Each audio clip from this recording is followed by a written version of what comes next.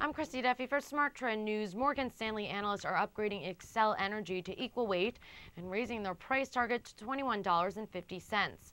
Analysts Greg Gordon and Jeffrey Lambert said, quote, on April 5th, Xcel announced that it would purchase the Rocky Mountain Energy Center, which holds 621 megawatts CCGT, and the Blue Spruce Energy Center, which holds 310 megawatts CT, from Calpine for $739 million. The transaction is expected to close in the fourth quarter of 2010.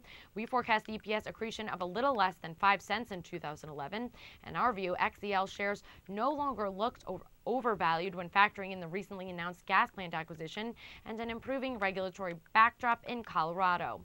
We think the stock discounts Xcel hitting the high end of its 5 to 7% LT EPS growth target, which we view as achievable.